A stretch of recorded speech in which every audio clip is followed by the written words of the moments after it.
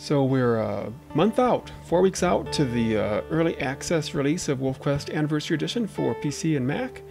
And I know a lot of people are getting excited about that. And we know that a lot of people have a burning question: will the game run on my computer? So we're going to look at that today. So I'm running the game here on fantastic quality setting, graphics quality. And this is really how we designed the game to look. And to run this on Fantastic, I'm using Windows with an NVIDIA GTX 1060 graphics card. So that's considered a mid-range graphics card. It's 3 years old. It was a mid-range card even when it came out. And it's a pretty common GPU for gamers. But we know that many, maybe most of our players don't have a 1060, much less anything more powerful than that. And so that's what we've set up the graphics quality settings for, is so you can tailor it to your computer. So if we open that up here in the graphics quality, we've got a bunch of options here. So we're still refining these choices, tweaking and testing to see which options really have the best, make the biggest difference on different hardware. And so these change these different settings here. So then you can change it, and then you can then do a little more customization here. Like, well, I don't need the tree distance to be quite so far, or I really would like a little more grass density. So you can customize it then to get just the right balance of visual quality and performance, how fast it runs on your computer. So the vegetation is one of the big things that does affect how the game runs, as well as, of course, how it looks. You wouldn't think that a game that's really just grass and trees would be that demanding graphically.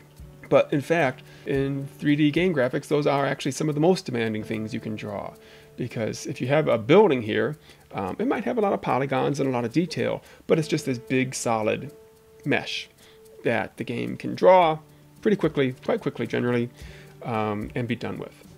But with trees and grass, you have a lot of overlapping objects, and not only are they overlapping, but they have a lot of transparency, because these meshes are not, they're not polygons for each little needle and leaf on the tree. They are actually have a lot of transparent parts, so to represent what the tree looks like. So I've set up one of these trees to show that. Let's take a closer look here. I've turned off the transparency for one of these trees, so you can see that the textures are very, very blocky, and then they use transparency to carve out the actual branch and needle and leaf shape. So with all this transparency in these trees, and you look through, you're looking through dozens of trees, that's a lot of work for the graphics card to draw, because it has to calculate what's transparent, what's opaque, and in some cases what's translucent on every pixel of every branch of every tree. And that's a lot of layers and a lot of calculations. And grass is the same way. It has a lot of transparency. Those are just big kind of flat planes, but because of the transparency, you get those individual blades of grass. So it's kind of counterintuitive, but a simple nature scene like this is actually one of the most demanding things that you can draw on a computer in a real-time game. Further complicating matters, of course, is that we have these beautiful long views across the Lamar Valley. So, we're looking actually 23 kilometers is what the draw distance here is set at. And, we can reduce that some, and we do on the lower quality settings. But we didn't design the Lamar Valley and Amethyst Mountain to be ideal environments for efficient 3D graphics rendering. We just have to live with them. Further complicating things is that we have this dynamic day-night cycle, which is terrific for the immersion that it gives you as a player in the game. So the sun is always moving. You can see the shadows always moving here, just inching along the ground. And so because of that, we can't use some of the techniques that we used in the old game where we bake in the shadows and kind of burn them into the terrain so they're just fixed there. And that's really great to improve performance, but it means you can't have a dynamic day-night cycle, which is something we really felt was important for this new game. So WolfQuest presents some particular challenges to a graphics card that's trying to render this whole thing at 30 or 60 frames per second. So what does that mean for you? The important question here.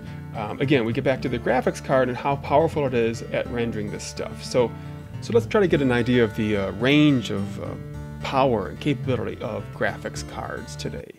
So this is a great site, Passmark Software. It has a site, videocardbenchmark.net. We'll put this link in the description below. And they benchmark, kind of analyze or collect analyses of hundreds or thousands of graphics cards out there. And here's a really helpful little bar chart of common video cards that are out in use today. So it starts at the most powerful. Actually, it doesn't even include the most powerful cards, which are the newer version of NVIDIA and Radeon cards.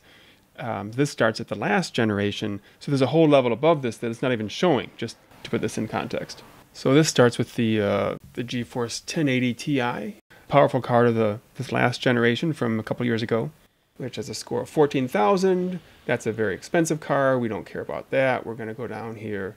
So as I said, kind of our base target is 1060. So that's right here. So that gets a score of 9,000 points. The score is just for comparison purposes. So bigger is better. About 9,000 points for the one that we're using in our development. We also use the Radeon RX 580, which is slightly below that, but we find very comparable performance. That's a really good card too. So again, these are kind of considered mid-range cards, but we know that for our players, that's less probably common than a lot of older cards or even no dedicated graphics card at all.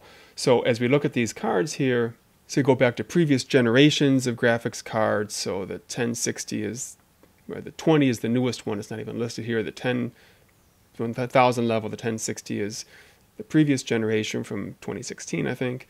And then you go to older ones, but the way the naming system works, the bigger the number within that, the better. So anyways, you can see the power declines, but if you go to one of the better ones from the last generation, the 960, so it's got a score of about almost 6,000. That's a little worse than a lower card from the current generation. That's the 1050 Ti.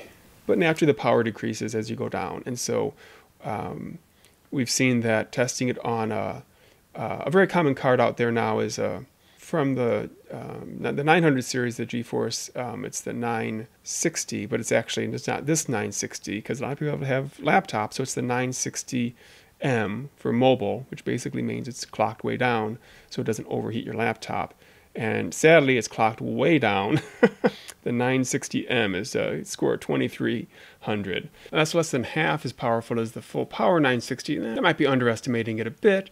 So, especially on laptops, there are a lot of medium or worse power cards out there, even though they're dedicated graphics cards. So on that 960M, we've seen that you can run the game on good quality, which means it's got less grass and you can't hit 60 frames per second. It's 30 to 40 generally. So we set up these graphics quality settings to basically scale down as you go down from the kind of our target card of the 1060 down to older, weaker cards. Where things get tougher is when you get down to the level where you don't have a dedicated graphics card. You just have the built-in Intel integrated graphics, because you can see the very best one listed here. So that'd be on a newer Intel motherboard. It only gets a 1000 rating, so it's 1/9 as powerful as the 1060 card that we use. And then as you go back farther, so like there are still people we know using the Intel 4000, which is 7-8 years old now, and it was not that great when it came out.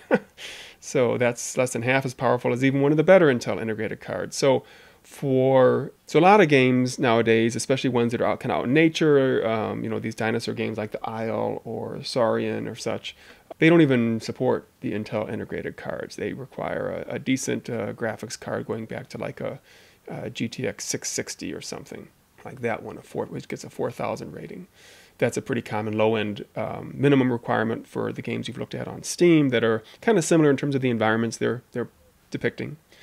But we know that a lot of our players don't have a computer with a dedicated graphics card. And so we really want to make sure that they can play the game and not be left out. So we have set up this basic option for the sky and vegetation. The vegetation is the big thing. The sky also has got some really nice weather and cloud effects, but there is a simpler version of that weather plugin that we can use. So if you switch down to one of the, let's just go to fastest. So that switches us over to the basic sky and vegetation mode, and everything here is just cranked down to the minimum. So we're still working on this basic mode.